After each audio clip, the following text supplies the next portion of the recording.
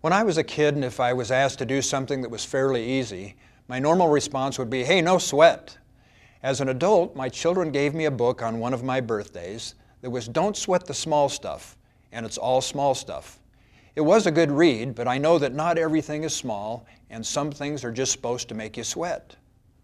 In our culture, sweating is actually kind of poor form. To some people, it's even gross.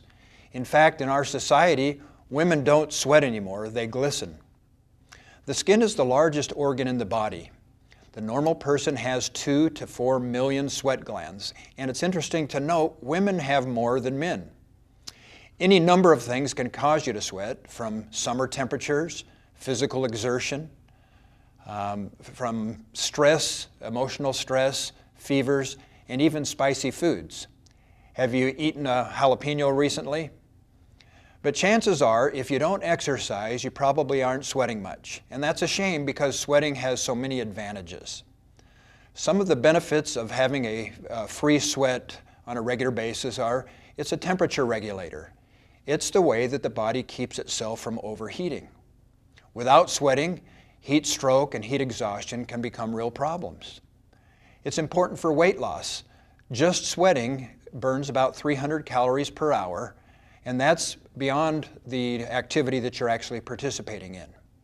Sweating unclogs the pores. It flushes the toxins and impurities faster than even the kidneys do.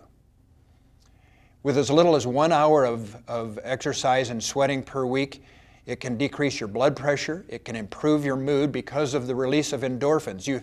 You've probably heard of the runner's high. Sweating secretes an antibiotic called dermacidin that actually helps combat infection.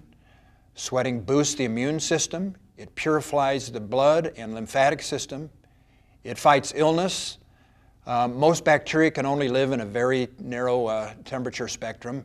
And so the body, when it senses those, increases its temperature to make a fever. It burns the bacteria out and then comes back down to a normal temperature.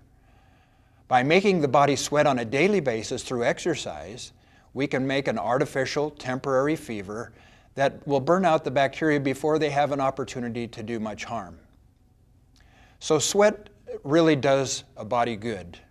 So walk, pedal, run, exercise, sauna till it flows. So sweat, perspire, in fact glisten for your health.